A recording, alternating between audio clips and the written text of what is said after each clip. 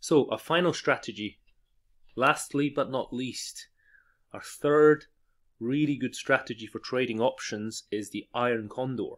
Now the Iron Condor, if we have a look at the excellent explanation for it, the Iron Condor is an option strategy that allows investor to bet on relatively stable stability of an underlying asset. Okay, so a typical traditional Iron Condor, we use it in a very traditional way, and we basically want stock to range. Okay, so let's have a look at AAPL, in fact, which is the example we've always had a look at. This is actually not a bad example because it's kind of ranging at this moment in time.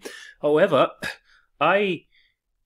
personally I have enhanced the traditional Iron Condor strategy somewhat. Okay, I've enhanced it and I've tweaked it a little bit to trade it in my own way, in the sense that, so a traditional Iron Condor, what you're doing is you want basically the price of an instrument to range, okay, like that, and as long as it finishes in that range, you're going to make money. But if it goes above it, you lose money. If it goes down below it, you lose money. The way how I have changed this strategy a little bit is that I have changed it in such a way that we have no risk on the upside. So no matter how high it goes, we have no risk on the upside, only on the downside, and only on the extreme downside. But anyway, before we go on to the Iron Condor strategy and how we take it, I wanted to just share with you guys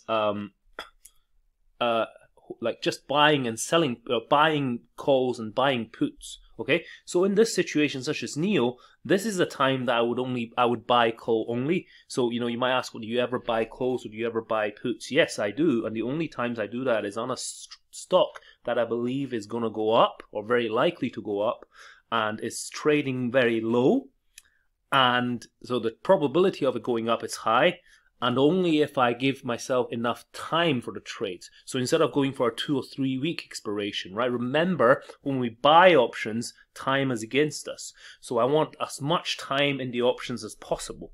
So I want to go out 3, 4, 5, 6 months or so in this options trade. And sometimes if it pumps quick, you're out anyway, quicker than that. But it's good to give yourself ample time when you're buying options only. And that's pretty much the only time I'll buy a call. If it's a good stock and it's dropped a lot, that's the time I want to buy, and I want to give myself enough time. And I would suggest you do that as well. Anyway, an Iron Condor, let's just have a look at so basically my uncentered Iron Condor, I call it, uncentered Iron Condor. I would trade it. So Iron Condor, there's usually typically 4 strike prices that you're selecting. And just as an example, this was one of the alerts I gave in my group, in the Discord group, on trading on the RUT, right? So which is the Russell 2000, the small cap 2000 in the USA. So these are the strike prices. Okay, so these are not precise strike prices, but let me just show you. If you double click on the line here, you can actually just change that to whatever you want, and that's how you would change it. So you can do that with all of them, right? But these are roughly about right. So basically what we did was we took this trade, and we were to take this trade. What happens is that if this goes up, Russell 2000, we're profit. It doesn't matter how high it goes. Even if this goes to 1 million, we're in profit. If it drops, we're in profit. In fact, if it drops somewhere in this range, we are actually, especially of our contract, right? Especially if it's sort of near the end somewhere, that, or somewhere in the middle, that our before our expiration, then we actually make even more premium, collect even more premium, right? We typically, if this goes up, no matter how high it goes, we make probably around 20 to 30% range on the trade. If it goes to this range, sometimes you can even make 50% or 75% or more on the trade. It's only if it crashes below, then do we start to lose. And if that happens, you then close out the trade at a loss. But it seldom happens, because for these kind of instruments to crash by that much, it is very, very rare, which is why this is the way we want to trade. So that is the trade right there. So now let me take you over to the interactive brokers. Let's say we were to take this trade via interactive brokers. What you want to do is you want to type in RUT here. And so this is RUT. You click on RUT, you click on new window, click on option chain. Remember, this is all very much the way how we do it. Now, based on that alert, it was an alert that I probably gave a month ago, so we don't want to pick like today, we want to pick somewhere out, right? Remember, typically I choose anywhere between 2 weeks up to 2 months or so from expiration. That's typically what I do, like most of the time, although sometimes it might be a bit more. It will never be usually less than 2 weeks anyway. So let's just say we go for this one, June 20th, expire. Remember, we have to click on here, strategy builder, because when you have multiple legs or different strike prices, you want to put the trade in as one trade, and you click on strategy builder, and that pretty much does it. And then you just choose so you basically want to buy a 1870 put, right? So you go here, you want to buy a 1870 put, so you look for your 1870, and you want to buy it here. And so you just click on the buy side, and then you want to sell a 1900 put. So you then go on to the same bet and look for the 1900 put, but you want to sell this one, which is here, and then you want to sell a 1970 call, right? 1970 call, which is here. You want to sell that call.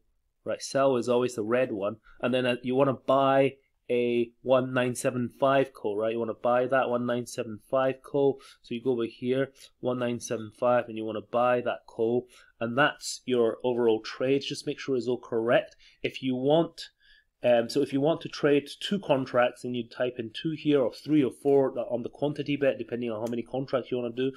And from there, you choose GTC, and then you put a limit price in here, right? Remember, with these kind of iron condors, these uncentered iron condors, we are collecting a premium for it. So you want to put in minus whatever the price is, right? So you want, let's say you're collecting $700, you want to put minus 7.00, right, which gives us a $700 premium.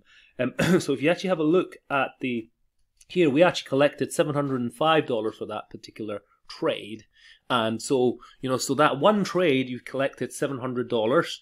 So typically, if it goes up, we make somewhere between 20 to 30%. So we make maybe $200 or so on that trade as a profit at the end of the day when you close it. When you close it, you have to buy it back. So you want to be buying it back for lower than this price.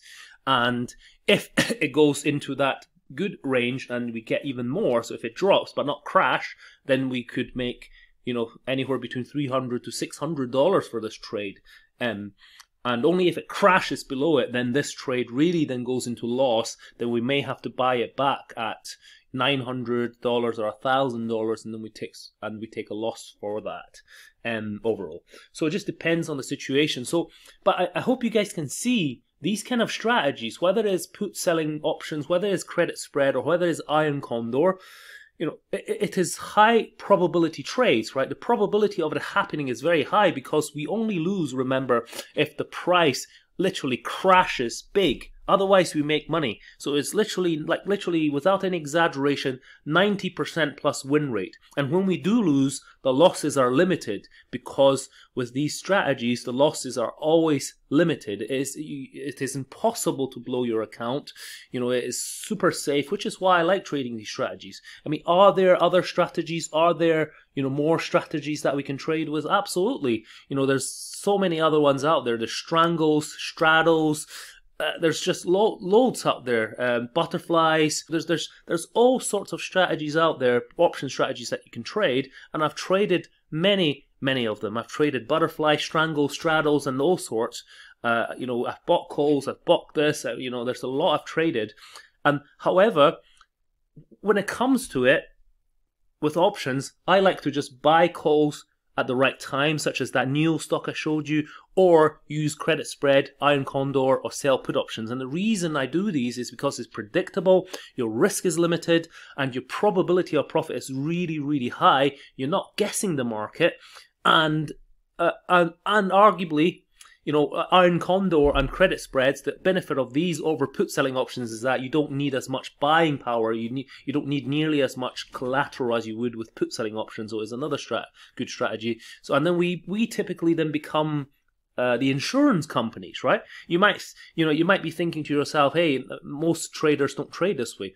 Trust me, in the trading game, you want to be where most traders are not. If you are trading the same way as where most traders are, you're going to lose money, because that is why 95% plus of all retail traders in the world lose money. Why do you think most traders lose money? Is because they don't know what you're doing. So you want to be trading in a way where most people aren't. So anyway, if this is seeming a bit complicated, this is the reason why I did this course, right? I want to do this course, so you can watch it. And I also offer one-to-one private trading tuition where I can show you literally in front of your screen, like online, one-to-one, how you trade. If you want to take me up on that, by all means do so. And also I've got the Discord group whereby I provide ongoing alerts. So with a mixture of private as well as this course, or just this course along with my trade alerts, you are going to be set in a place ready to make profit right away. And even if you take your time to try and understand this, over a period of a couple of months, you will understand it. It's just human nature, right? It may seem complicated to begin with, but as you trade these strategies more and more, you will understand why that is what we want to do, right? And if you have any questions, by all means, just ask me here. Message me via Discord. Come over to the Discord group. There's a free, a lot of it's free anyway. Come over and ask me any questions you have. I'd be happy to answer. Happy trading.